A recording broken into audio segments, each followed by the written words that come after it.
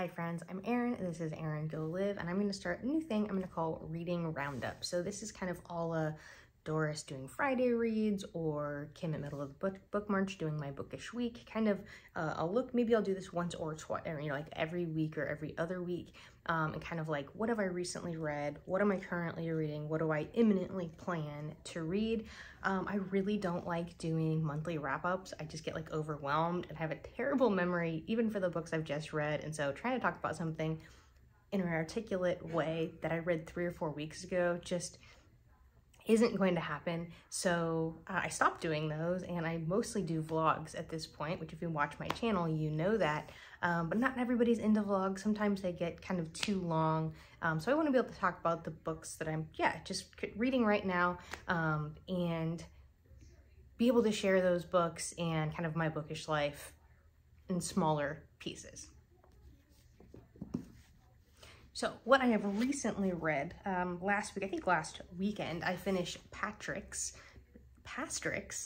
The Cranky Beautiful Faith of a Sinner and Saint by Nadia Bolz-Weber. So if you can't tell, she's got lots of tattoos. She is a Lutheran pastor.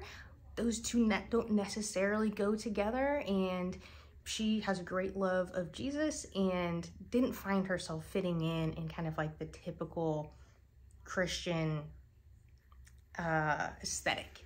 And so she planted a church. She created a church where people who maybe look like her, don't look like or feel like the typical Christian would feel comfortable and included in their faith and in the fellowship.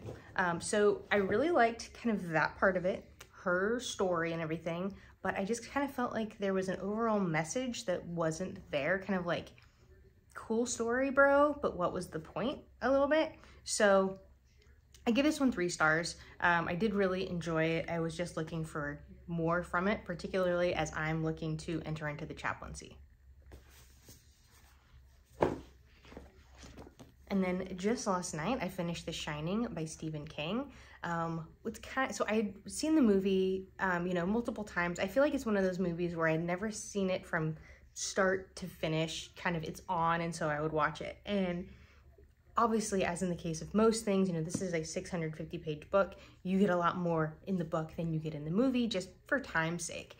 And I don't remember understanding or being aware at all of what The Shining is, and how much the perspective is from Danny, the son, and also the theme of alcoholism, and Jack, the dad, Jack Nicklaus' character in the movie, is sober at the beginning of the movie or the beginning of the book, and alcohol keeps creeping up. It's this repeated thing that ends up really kind of taking hold by the end of it, being part of the experience of what's happening, and essentially the hotel is like taking him over. Dick, I think he's like, he's the cook. He's the cook of the hotel. The hotel shuts down. I'm like all over the place with this. The hotel shuts down over the winter because it's in Colorado, it's high elevation, and it's just like the roads aren't even open. So nobody's coming there over the winter. And so Jack is there to be the caretaker over the winter, essentially like keep releasing the boiler to make sure the place doesn't blow up, and just someone to be there to keep the place up and running. So before he leaves, he's getting, he's meeting the people that work there, finding out what he needs to be doing. And particularly Danny, the son, has a really nice connection with Dick Halloran, the cook. And they both share the shining, or they have a shine, and it's their ability to like hear other people's thoughts, and it goes more into that, but that becomes a big part of what ends up happening. And so you're constantly questioning, like, are these things actually happening? Is this just in his head? And then the hotel starts to like take over Jack's mind and makes him very much not the person that he truly is, and we end up with the all work and no play makes Jack a dull boy. That line isn't actually in the book. It's iconic in the movie, but it doesn't appear in the book. I was kind of waiting for it. But yeah, I really, really enjoyed this. It wasn't nearly as scary as I was expecting. So this was So I've read Misery. So far I haven't found anything that's like truly scary. Sorry, my dog's shaking. I haven't found any Stephen King yet that's like truly scary to me. It's like creepy and haunting and stuff like that.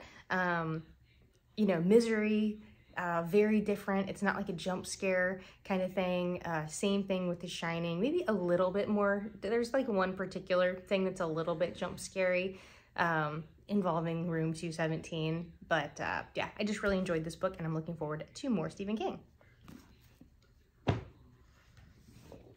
And then a book that I'm borrowing from my friend, just a lot of stuff that I'm going through right now, and I'm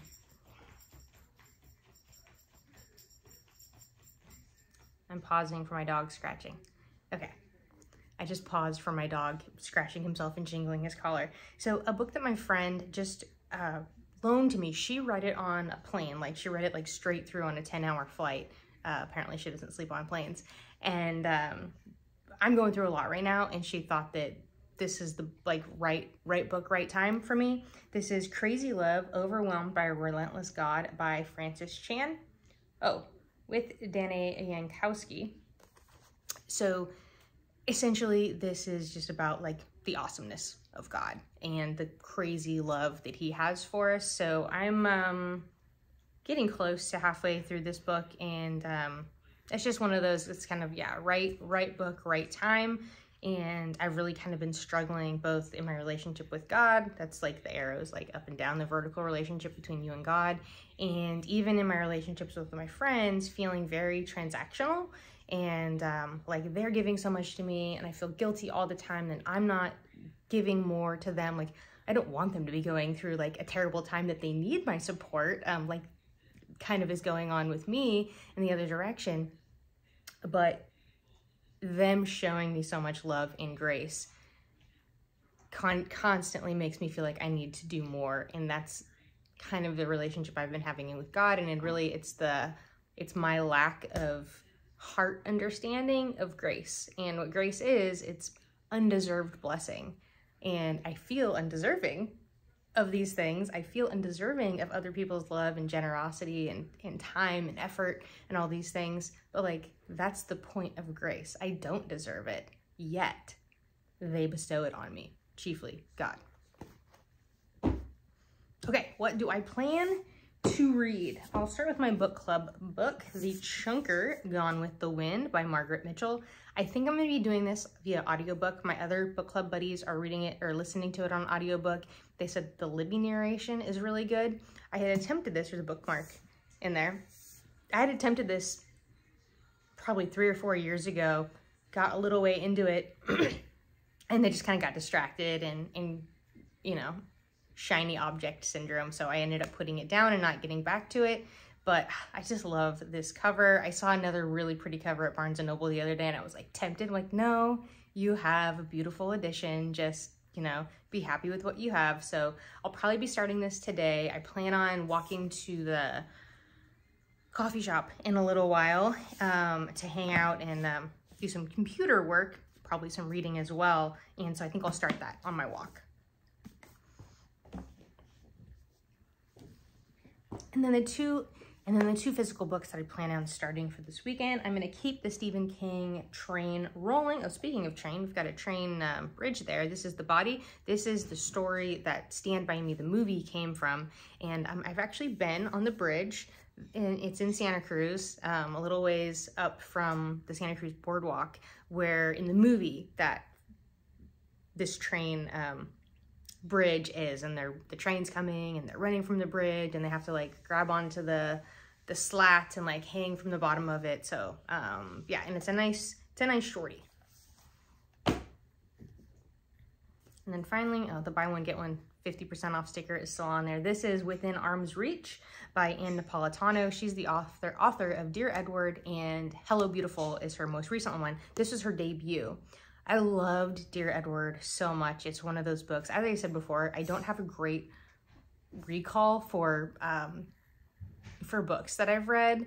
And a lot of times I can love a book in the moment. It's like, you know, 4, 4.5, maybe even 5 stars. And then 2 weeks later, I'm like, what was that about? Or like, you know, I have a good basic idea, but I couldn't tell you a whole lot about it, but Dear Edward is one that was sticky, and I still think about that book. There's a series now, I think it's on Apple TV Plus, that I want to watch. I just haven't gotten to it yet. So this one, remind myself what this one was about.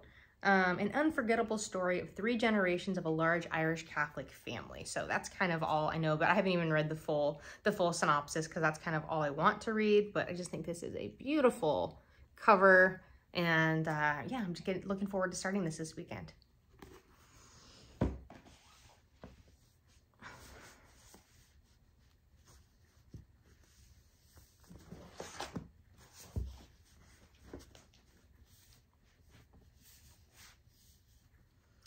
So these are the books. So these are the books that are currently in my life. Have you read any of these, or are you interested in any of these? What is your favorite Stephen King? As I feel like I'm in my Stephen King era. Thank you for watching. Remember, every day is a great day for a great day, no matter what.